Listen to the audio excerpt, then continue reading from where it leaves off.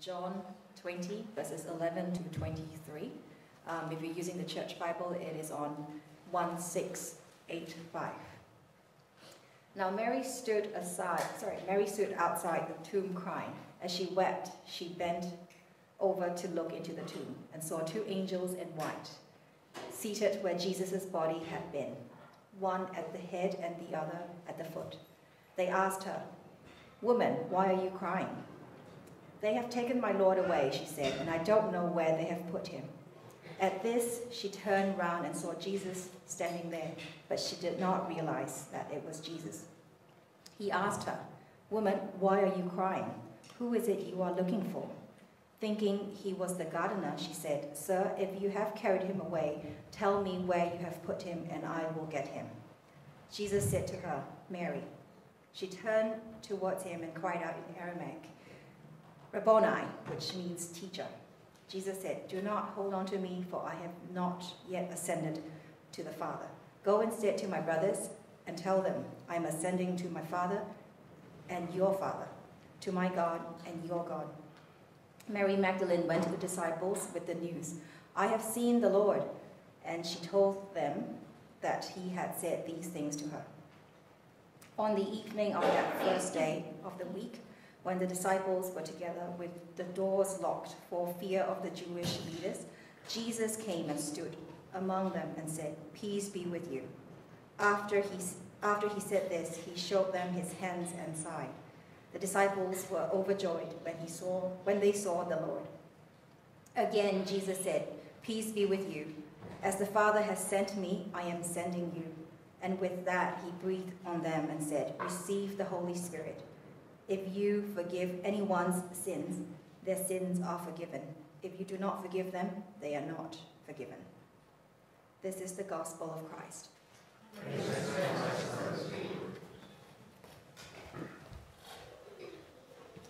Let's pray. Heavenly Father, we just thank you for, again, the reminder of the resurrection story and what happened in the time 2,000 plus years ago with your disciples meeting with you and encountering you in a new and different way. And I pray this morning as we look at this encounter that the disciples had, that we too may have an encounter with you this morning. In Jesus' name we pray. Amen. I'm going to speak about the resurrection of Jesus and what that means to us. What does the risen Christ and knowing him actually means to each one of us? And I want to look at the second part of the gospel. So in the first part of the gospel, we see Mary Magdalene meeting Jesus. She first thought he was a gardener, and when Jesus called her name, she recognized him for who he is. But later on, that same day, the day of the resurrection, in the evening, he then appeared to his disciples. And we're going to look and spend a little bit of time in that encounter that disciples had with Jesus in verses 19 to 23. And as we think of that encounter, what I want us to think about is how the risen Jesus acted in front of his disciples. And what did the risen Jesus say to his disciples? Because what he did and what he said is actually quite critical for us as we journey as followers of Christ. And in looking at this encounter Jesus had with this gathering of disciples, we can find three truths that is so important for us to take hold of. And the first truth is this: the risen Christ is always present with us, and that's a promised action. And so we read in verse 19, on the evening of that first day of the week, when the disciples were together with the doors locked for fear of the Jewish leaders, Jesus came and stood among them. Now, there are three things that I want to highlight from this verse. Firstly, we see that the doors were locked. So, how did Jesus come into the room? He didn't come through the doors, he didn't come through the wall, he just appeared. Okay, I'm not sure if you have ever tried going through the wall. I tried when I was a kid and it doesn't work. And so, Jesus, how did he get into that room when the doors were locked? we need to realize that in the following verse, in verse 20, we read, after he said this to the disciples, he showed them his hands and his side. And so they touched it, they found it was flesh and blood and bones. Luke 24 explains it a little bit more. In Luke 24 verse 39, Jesus says, "Look at my hands and my feet. It is I myself. Touch me and see. A ghost does not have flesh and bones, as you see I have." And so Jesus was the same with flesh and bones and blood and all that. And yet he was different because he entered a locked room. And so I think that's quite fascinating that Jesus with flesh and blood was able to do that. The second thing that I want to look at is that the disciples were afraid. And that's understandable. If your leader has been arrested and crucified on the cross, you as his followers would be a bit nervous, wouldn't you? You'll be worried, you'll be concerned, you'll be anxious about what is going to happen to you. I would be afraid, I would be frightened when that I was in that situation. And so Jesus was there in the midst of the fear that the disciples had. And there was a third thing. Jesus came and stood among them. So Jesus didn't stand on the fringe or in the margins. He came and stood in the midst of them. And so it got me thinking those three things about Jesus, that there was something different about the risen Christ. That even though he had flesh and blood and bones, the thing that was different was that Jesus, the risen Christ, was no longer limited to space and time. What does that mean to us? It means that Jesus can be in our situation that we go through, in every situation that we go through, any fear or anxiety or worries or concerns, the risen Christ can be with us. He can be close to us. He can stand beside us. And that's the promise Jesus makes. That because I'm now resurrected, I'm risen, I am no longer bound by time and space.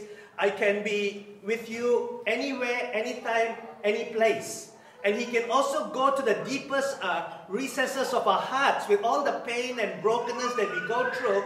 That cannot hold Jesus back. The risen Christ can be with you wherever you are, whatever you're going through the deepest pain and struggles that you have. And what happened when the disciples encountered the presence of the risen Christ?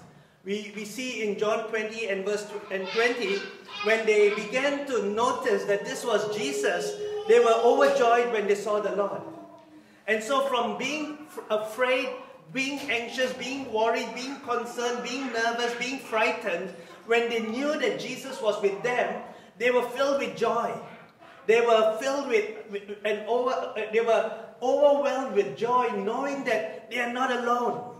That Christ's presence is with them. A promised action.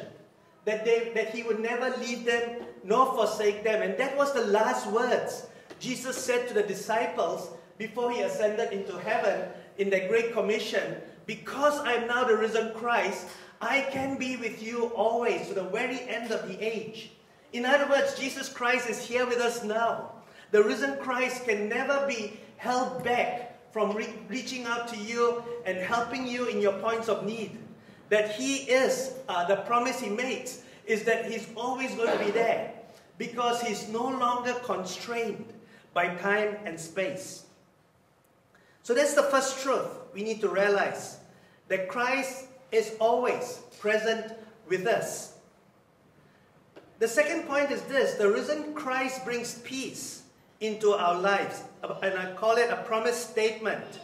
So what did Jesus say? Twice he says in the passage that we read in John 20 and verse 19, he says this, peace be with you. And then again in 21, again Jesus said, peace be with you.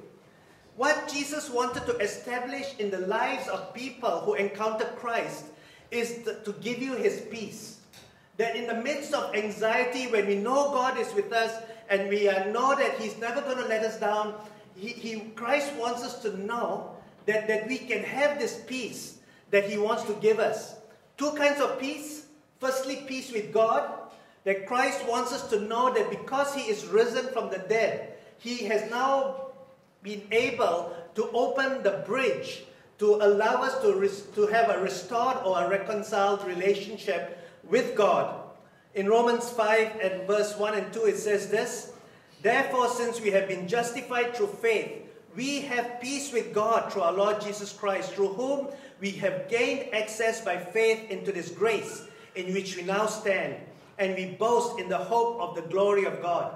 So, firstly, Christ promises His presence with us, and He wants you to know that in the midst of the fear and anxiety and worries and concerns that you have, He, being next to you, can fill you with joy. But Christ doesn't want to leave you in that place. He wants to bring you into a place where you can have peace with God, that you can have a restored relationship with Him. No matter how far you drift away from God, because Christ is now the risen Christ, He can be the bridge to draw you back to Him again.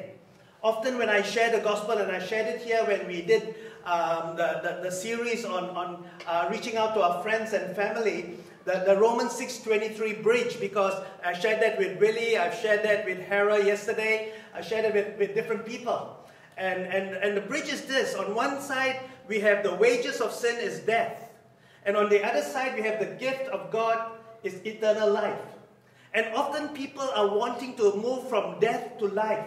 They're wanting to move from a life of struggles, anxiety, pains, and concerns to come and find life and to find full and meaningful life. But the problem is this, that there is this big chasm, that the only way that we can bridge that chasm is through Jesus Christ. And many people try to bridge that chasm with alcohol, with drugs, with career, with materialism, with whatever. We try to find life, and you and I know that all these things don't actually give a lasting fulfillment, a lasting satisfaction. The only thing that can give us that life is to leave this destructive life and cross over to the life that God promises. Peace with Him, joy, and righteousness, and find purpose and meaning again. And the only way to cross over is through Jesus Christ. And that is what Jesus Christ did. He gave us peace with God. He reconciled us back to God. And so it's not enough just crying out to God and wanting Him in your life. You need to be restored back to God again and be reconciled with Him. But it's not just peace with God that Christ is offering. He's also offering peace, the peace of God, the fruit of the Spirit. That in the midst of turmoil, difficulties, and worries and anxieties, we can have the peace of God within us. That no matter what happens in life, to know deep down, God is in control. And so that's what the risen Christ does. He brings peace into our life. And it's a promise statement He makes.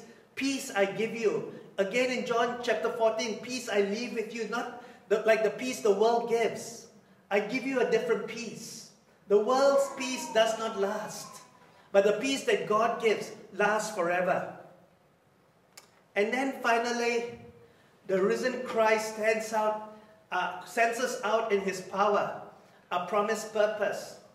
Now, it's important that we get the order right.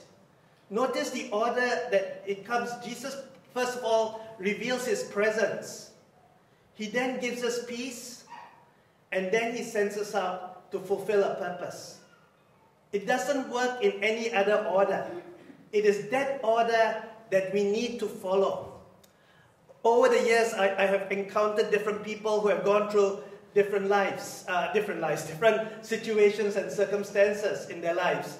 Problems and difficulties and challenges. I've spoken to people with broken marriages or kids going astray, or their life is in danger, or all sorts of dilemmas, and they sit in my office full of fear. And as we talk and as we pray, they talk about the joy or the happiness that they feel. But that's not enough. Knowing the presence of God, that God is there for you, is not enough. And the sad thing is that many people in the church is aware of the presence of God. But have they been restored to the peace with God? that only comes when we encounter the gospel and we say, I want to follow Christ. I want to come to the cross and give my life to Jesus. And when we turn away from the old ways of living to choose and to embrace the new way of living, it is then that we have peace with God.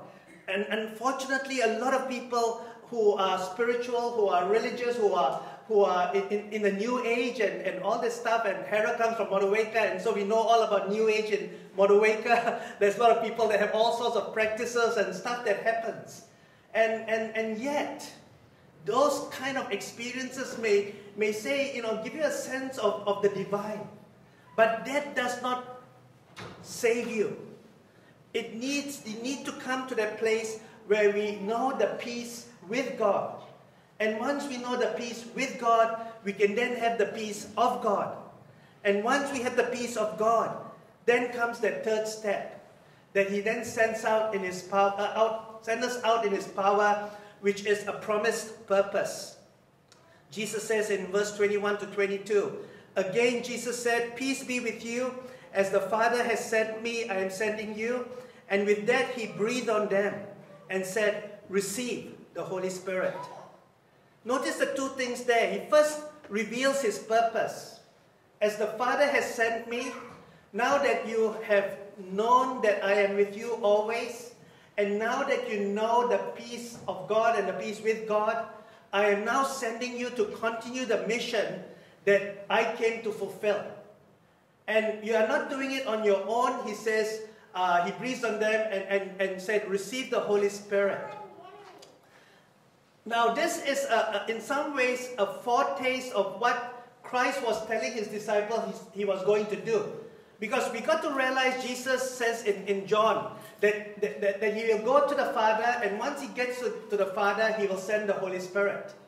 And in Acts 1, He tells the disciples, don't do anything, don't go out and fulfill the mission yet until the Holy Spirit comes upon you. And when the Holy Spirit comes upon you, then you'll be my witnesses in Jerusalem, Judea, Samaria, and to the ends of the earth. And we see that happening in Acts 2. And on 23rd of May, Pentecost Sunday, we will talk about the whole baptism of the Holy Spirit. But here the encounter, Jesus was saying, you've got a mission to fulfill now that you know me. Now that you've experienced the peace with God and the peace of God. I want you now to notice that this is not the end. And for many Christians, they think that's the end. Now that I have peace with God, that's it. I can go back and live life the way I want to live. But no, it doesn't stop there. Because there is this order that we got to follow. Not this order, but this order. of knowing His presence, having His peace, and then the next step is to be involved in the mission, involved in His purpose. And we don't do it alone. It is to be filled with the Holy Spirit. And so the resurrection restores our central purpose for existence. Many people have said to me, I find no meaning and purpose in life, or life is aimless. Why am I here? Why am I existing in this life, in this world? And it's because God has a plan and purpose for you. Whether you believe in God or not, you are not here by chance. You are here by divine appointment. God has a plan and purpose for you. And one is to know Him, and secondly is to make Him known. That's all our plan and purpose for us. In our careers, wherever we are, wherever God has placed us, in our jobs, in our schools, in our homes, in our neighborhoods, in our communities. We have a plan and a purpose. And our life is significant. None of us is insignificant. None of us is nobody. None of us are failures or weak or whatever. God has a plan and purpose for you. And the plan and purpose is to be sent by Jesus, just as Jesus was sent by the Father. And so He sends us out to fulfill His mission. And so here's the challenge. Where are you at in this order of events?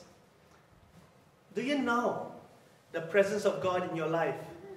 And some of us, even before we have encountered Christ, has known the prompting in our hearts. We know the stirring. The Bible tells us that even before we know God, God knows us and loves us. And the Bible also tells us it's the Holy Spirit that actually convicts our heart and draws us to God, convicts our heart of sin and draws us to God. And many of us know deep down that there is a stirring in our heart that actually we don't know this God fully. That we have been journeying and we know about this God. But this God, this risen Christ, wants you to know Him.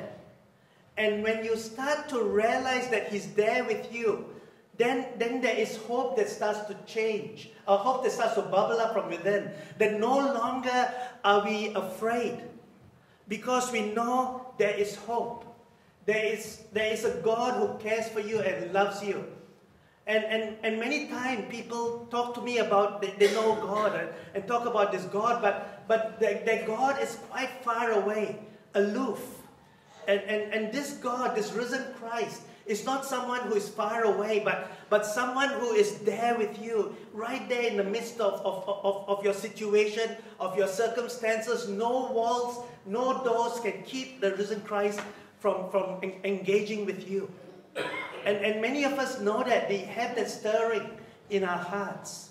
And maybe this morning, you want to respond to this presence and to let go of those fears, let go of those anxieties, let go of the worries, the things that you have been concerned about. Some of us have come from really bad situations and circumstances, and many of us are scarred by the situation and circumstances that have kept you trapped. And this morning, the presence of God can set you free, can fill you with joy, can fill you with happiness, can fill you with this desire to know God more. And maybe that's what you need from the risen Christ, to know His presence. But maybe some of you may have been journeying this life for a long time and you think, that you actually know Christ, but you only know about Christ. And you feel that God is so far away from you. You feel that all the sins, all the bad things you have done, how can God actually forgive me? How can God actually forgive me? God actually knows the kind of life I have lived. Will He ever forgive me? How can I ever be reconciled to this God? And the good news is, no matter how bad you are, and no matter how evil you are, no matter all the bad things you have done, this God is able to forgive you and draw you back to a living relationship with Him. And maybe that's what you need, that peace with God, to give you that sense, I am safe in His arms. I am safe with Him. And some of us need to come back and say, Lord, I want to rededicate my life afresh to You, to know Your peace, the peace with God and the peace of God in the midst of that circumstances. And the third thing is that maybe for you this morning is that your life is aimless, your life is meaningless. Your life, you wonder, why am I here? What is it that I'm meant to do? And God has a plan and purpose for you.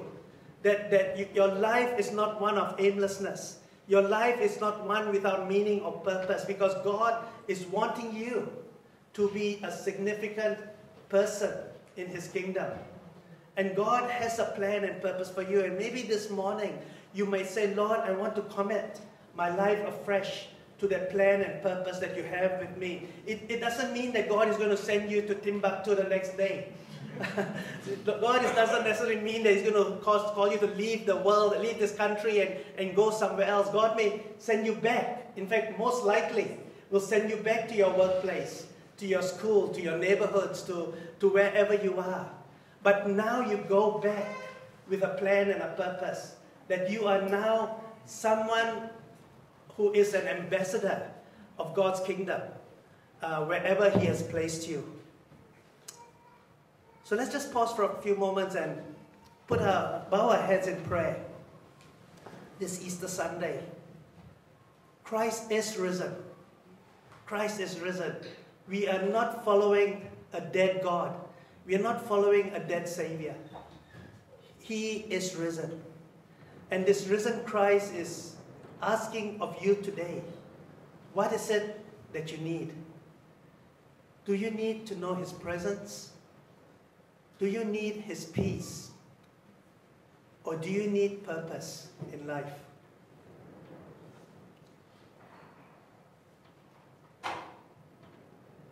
And if the Spirit of God is speaking to you this morning and prompting you, and you want to respond to one of those three things, can I ask you to raise your hand and put it down again?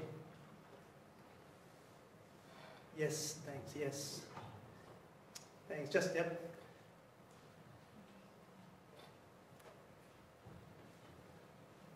Okay, let's pray.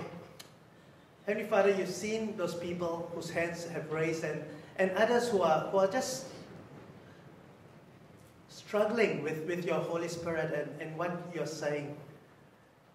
That maybe it seems too strange that God really would do all this for me, that I can have this personal relationship with you. And so, Holy Spirit, we just invite you to come and move and minister and encourage. Help us to know that your presence with us is real, that you never leave us nor forsake us. I pray for peace, Lord, for the troubled hearts, to give us the peace.